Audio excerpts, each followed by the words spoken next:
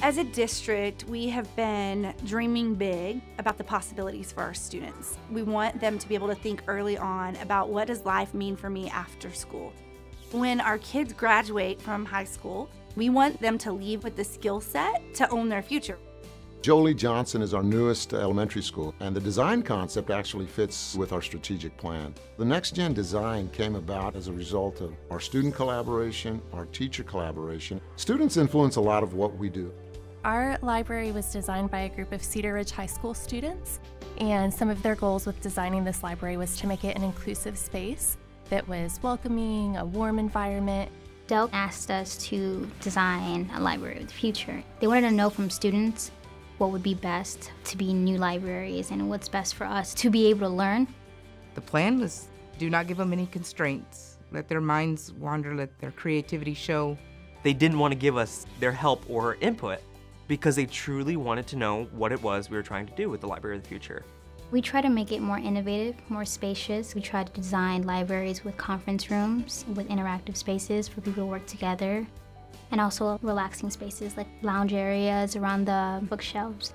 The first time we walked in, it felt more real than anything. Like, this is what I designed, and this is what came to life.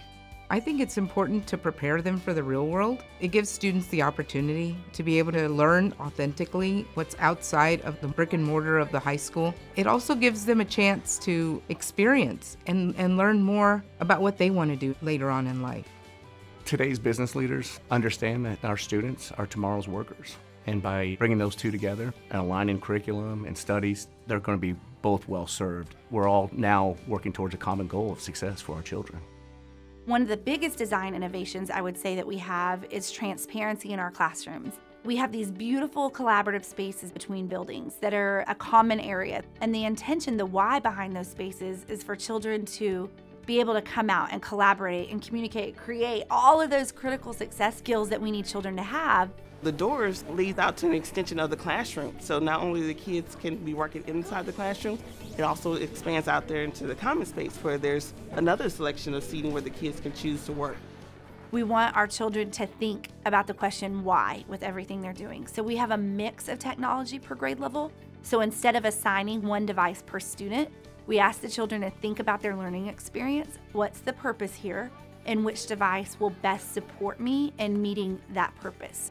In normal schools, we usually write on papers, and then in Jolie, we do most of our work on computers. They feel like they can take more ownership because they have it in their hands and that they could actually submit it. I can look at it, we can work together. It lets our classroom flow quicker, and it seems more real to them. It's what they see every day. It makes learning easier. For example, you could go to Google Classroom and it's right there, and you could log in to think through math very quick. Dell's been a big partner for us. We are using Chromebooks, laptops, we've got desktop computers, we've got interactive LCD panels.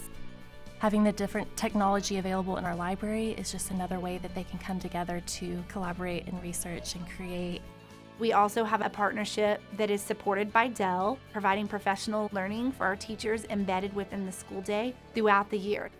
Our students, as much as they love technology in Round Rock, they know that the teacher is more important than any tool that they can possibly have in the classroom. There is no barrier between our children and the world when we have this level of technology.